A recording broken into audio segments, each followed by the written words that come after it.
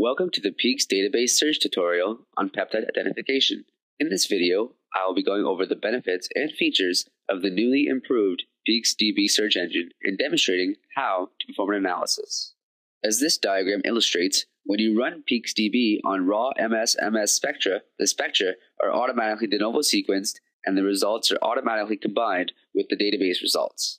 This gives you improved database results and can differentiate sequences exclusively identified by the de novo analysis. These exclusively de novo sequenced identifications can be potential novel peptides or peptides with mutations and PTMs. Now let's take a closer look at PeaksDB by performing a live demo of the workflow. Before you can run PeaksDB, you need to make sure you have a database configured. It is only necessary to configure once. Step-by-step instructions on how to configure a database can be found in the Peaks Help menu under Help Contents. The instructions are in Section 1, Part 6, under Configuring Sequence Databases. With the new interface, it is easy to run a PeaksDB workflow. First, select your data. Second, select the PeaksDB icon. Third, set the study parameters, such as error tolerance, enzyme, fixed and variable PTMs, as well as the desired database. Once finished, click OK. One of the best features of Peaks is the improved summary view. In this view, you can easily filter and validate your results, as well as to get an overall understanding of the identifications. To filter your results, select FDR from the toolbar, navigate along the curve to find the desired percentage, and then click Apply Filters. In the Results Statistics section, users are able to visualize a graphical analysis of all peptides. The first figure summarizes the number of peptide spectrum matches, or PSMs, that are identified at the set FDR. Below, the figure on the left summarizes the number of identified PSMs and displays both the target and decoy identifications at each -10 log p-score. The figure on the right shows the precursor error distribution. The error is small for high-scoring peptides and scatters for those identified below the score threshold. In the experiment control section, the two figures can help check whether the instrument is well calibrated. The left graph illustrates the distribution of the precursor mass error, where a distribution around 0 indicates a very well calibrated instrument.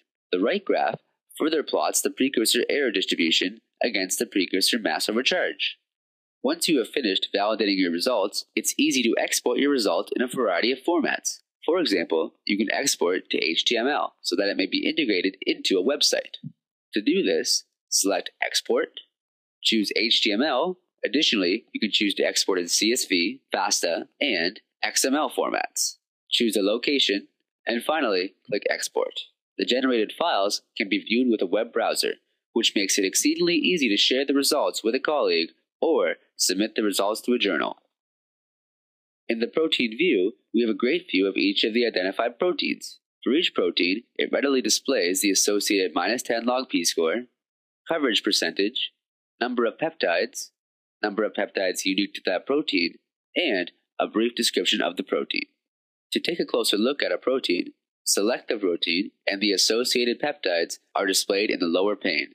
You are also able to take a closer look at the protein's coverage map by selecting the Coverage tab in the lower pane.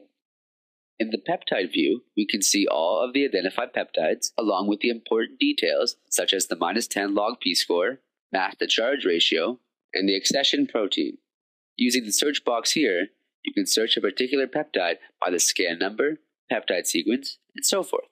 Or you can sort the peptides by using the column headers, such as by PTM. This allows you to bring all peptides with a particular PTM to the top of the table.